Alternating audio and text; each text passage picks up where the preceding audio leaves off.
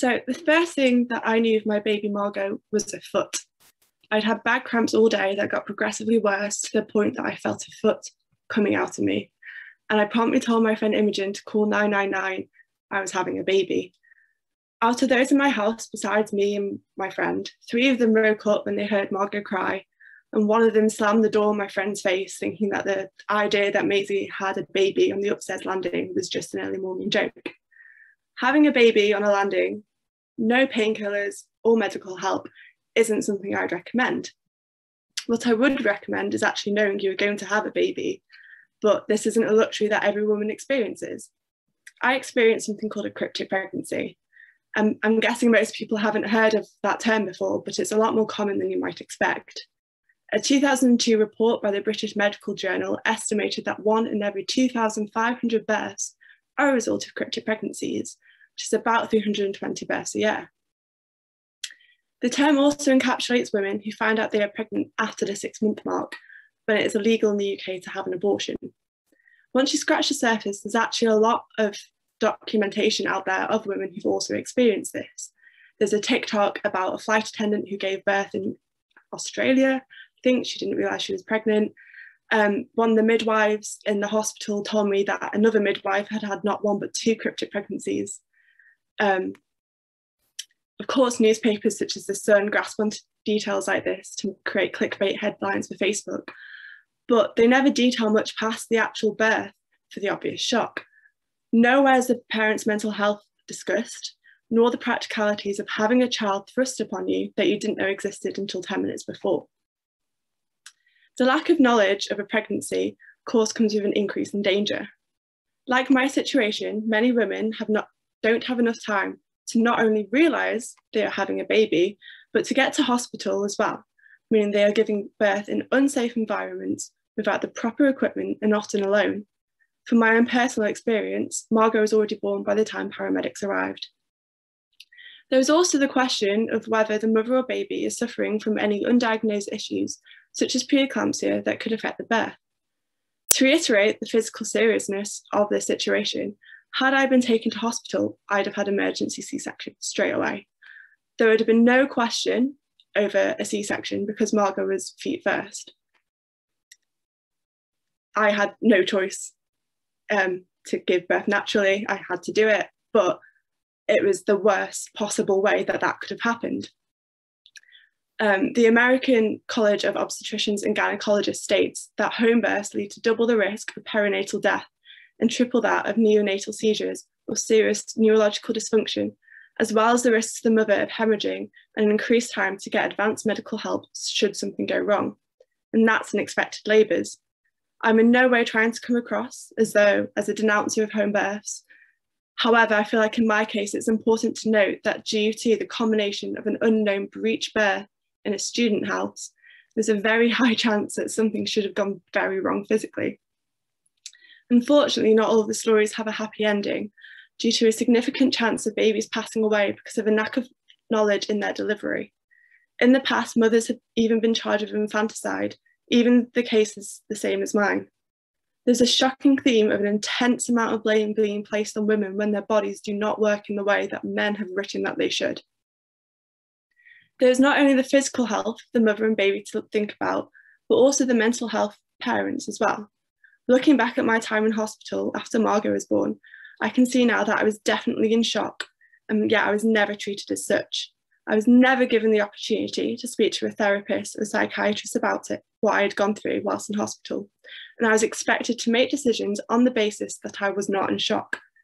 At my 6-week checkup, I was told to watch out for PTSD, yet I was never told how PTSD can manifest itself when dealing with this type of trauma. For 7 months, I was alone dealing with these symptoms, such as disassociation, without realising where it actually stemmed from. I'm thankful for the support system that I have around me, because looking back, I realised how badly the situation could have spiralled out of control due to the combinations of trauma, postpartum depression, and the effects of societal pressures. Despite the many, many negatives of COVID-19, for me, it was a bit of a blessing for my mental health. By the time the lockdown was announced, I was really crumbling from the weight of social pressures that I felt were being placed on me. Not only was the issue of feeling like no one believed that I genuinely didn't realise I was going to have Margot, there was also the shame that I felt that I hadn't behaved like we expected mothers to do. I also felt incredibly judged for returning to my architecture degree as quickly as I did. I felt like I was in a massive fishbowl and everyone was just waiting for me to sink. Whilst I've always been sympathetic to the fact that many people don't know what to say in my situation, there is a line between being cautious and making light of a difficult situation and just being rude. I don't feel that in some social circles I was afforded the same degree of respect and courtesy that we usually show towards new mothers. I've been ignored, I've had people compare pets to my newborn, and I've had jokes blatantly disrespecting my trauma sent to my boyfriend. To me, this behaviour clearly shows that amongst my peers in society, we don't respect birth trauma in general. I imagine that the reactions would have been very different had I been hospitalised for an event such as a car crash. But for some reason, the minute a child is brought into question, we feel like we are allowed to critique everything about a mother's existence. Surprisingly, the people that I felt I've had to defend myself most to are people who don't have children.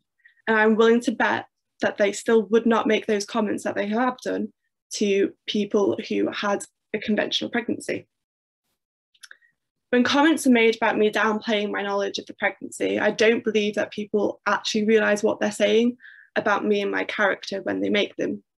I'm happy to explain repeatedly that due to the fact the largest piece of clothing I bought when I was pregnant was a size 10 pair of jeans, I wholeheartedly believed that there was no way I could be in that position. However, when you continue to doubt the existence of a cryptic pregnancy, this serves no other purpose than to highlight the continuous struggle women face when it comes to having their medical issues heard without being branded as hysterical or lying. If you're still under the impression that a cryptic pregnancy term is simply used to cover up a pregnancy, I would like to ask you what is really gained in the long term by lying about it. The risks around labour are known to every person with a womb, so why would you actively sit there and make a decision to put your life and your child's life at such a risk? At the end of the day, I cannot transport you into my body to know what I was feeling both pre and post birth. I don't feel like we should have a social environment still in that women have to defend themselves constantly for their birth stories. I've had women that I look up to say to me that they feel guilty for needing a C-section or that they develop postpartum depression, events that no one has any say over, and yet we are the ones to continually feel guilty of them because of a lack of continued respect towards birth trauma in our society. This lack of respect and acknowledgement of the trauma that we have been through is something that echoes from my experiences of the past 18 months. Whilst the School of Architecture has been incredibly supportive and understanding, the red tape that exists within the universities as an institution is incredibly sexist against mothers who want to come back to education.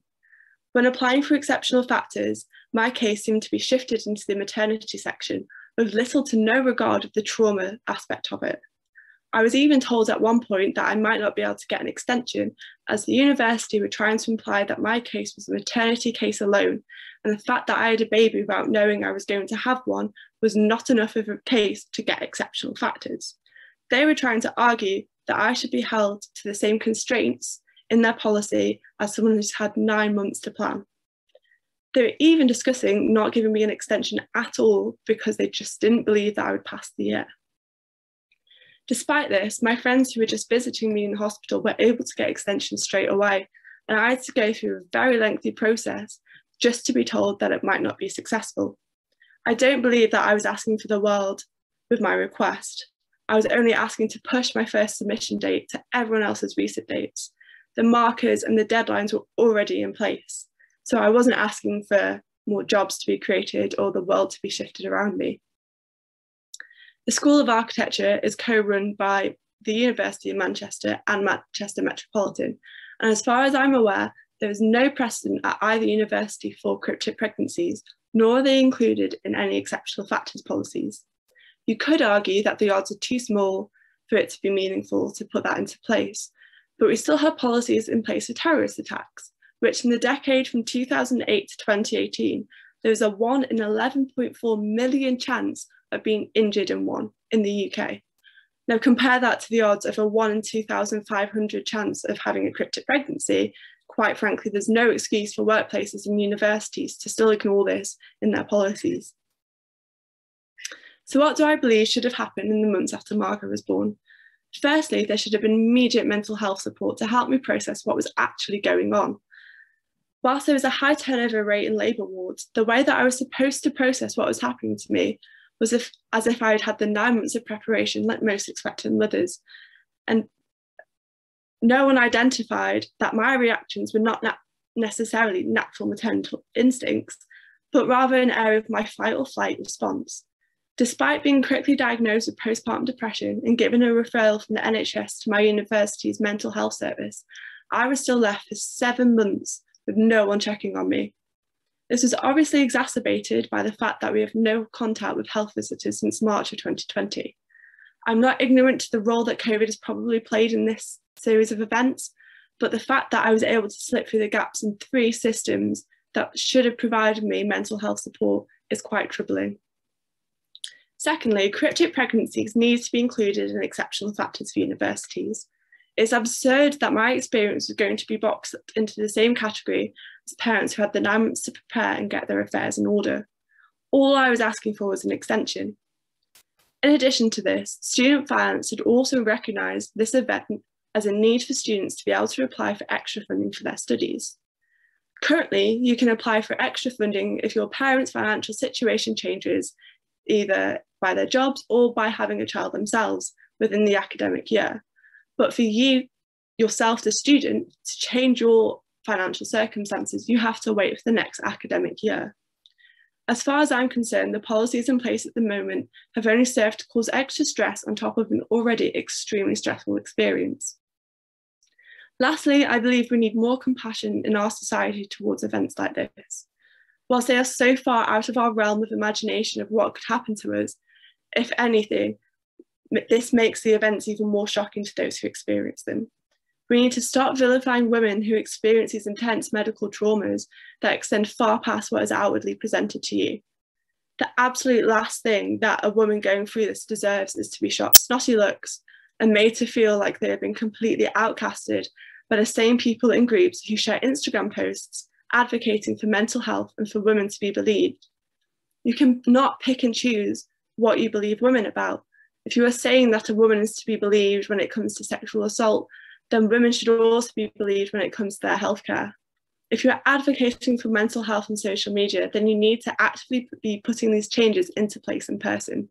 Even parents who know that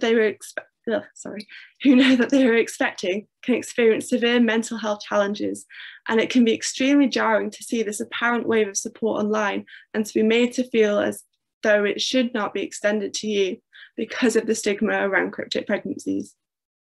A hello is not hard to say, and it seriously does not go unappreciated by anyone facing challenges such as this.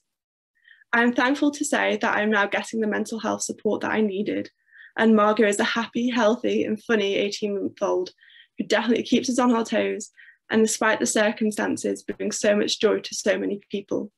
I hope that sharing my story can make at least one person feel less alone and can help to challenge the stigmas around cryptic pregnancies and parents' mental health. Thank you for taking the time to listen.